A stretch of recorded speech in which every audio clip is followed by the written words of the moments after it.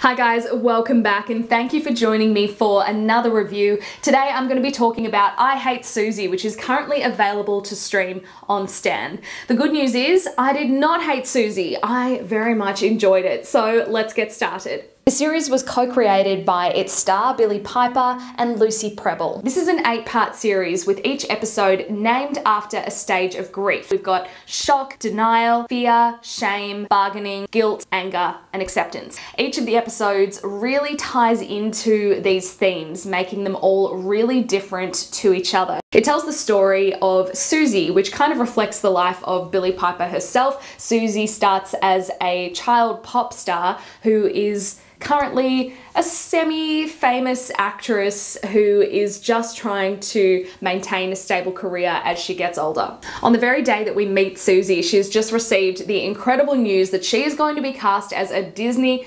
princess, which would be the absolute highlight of her career so far. Unfortunately, just moments later, she also discovers that scandalous photos of herself and another man have been leaked online. And even more unfortunately, that man in the photos is not the man that she's married to. The episodes that follow are all about Suzie trying to save her marriage, make a career comeback, hold on to the Disney gig, try and be a good mum, a good friend, a good daughter, and it really does tackle a lot of issues. It deals with anxiety, mental health, feminism, self-worth and self-loathing, relationships, identity, success, fame, careers, everything. It's a lot. And that's what I really like about it. Just as humans, we all deal with so much in our lives every single day. And that's what this show is trying to do too. It's not just focusing on one aspect of someone's life. It's dealing with all the issues that are thrown at you. I saw an interview with Billie Piper where she said she wanted to make this show feel really immersive. When you're watching this,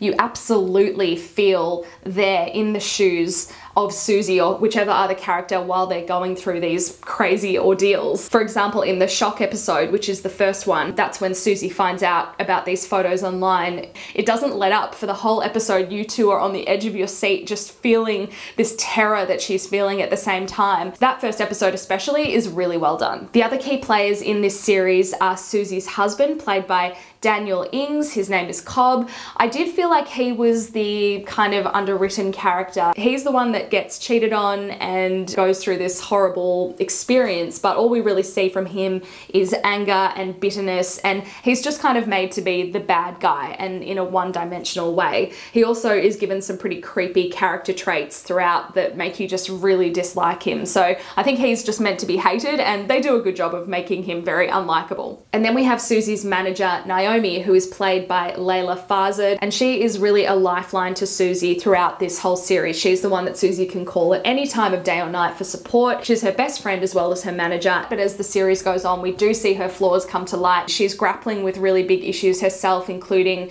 motherhood and relationships and juggling a career. I found this show honestly really gripping. It was definitely different to anything that I've seen before. I think Billie Piper in this role was absolutely fantastic. She's not afraid to go to the ends of the earth with this character. She doesn't shy away from doing anything embarrassing or gross or just terrible for her character in general. And it's that really makes you appreciate her character and feel like she's relatable. Despite showing us her flaws, she also has a great sense of humor and manages to approach every disaster in her life with a smile on her face.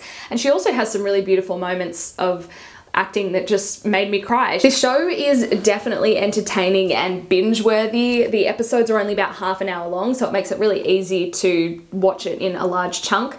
It's very fast-paced. As I said, each episode's very different, so you never know what you're going to get, and I think that's what kept me coming back. And it definitely uses some techniques that I think were really effective. It uses flashbacks really well, and I don't know if they were dream sequences or more imagination sequences, but we're really drawn into the mind of the characters and we get to see these theatrical scenes that are purely in the head of these characters. I thought it was really original, creative, fun. There was 1 or 2 episodes in the middle that I felt weren't as strong as some of the others. For a rating, I'm going to give it 3.5 stars just because there were those small elements like the fact that Cobb's character just didn't feel fully fleshed out and that there were those slightly dragging episodes. But I've also seen other people online that absolutely loved this show. But it was a very entertaining watch. I think the fact that it's tackled so many issues that perhaps aren't talked about as much, including mental health, make it quite a groundbreaking show. Anyway, my camera decided to delete the last section of my video, so I will have to leave this here.